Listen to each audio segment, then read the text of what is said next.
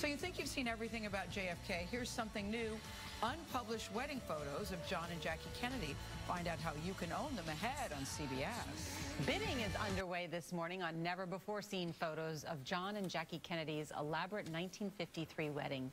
13 unpublished negatives were taken by a backup photographer in Newport, Rhode Island. They were found after he died.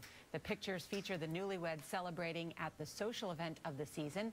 Other auction items include a New Year's card that Kennedy signed right before the president was assassinated. Bidding ends on October 15th.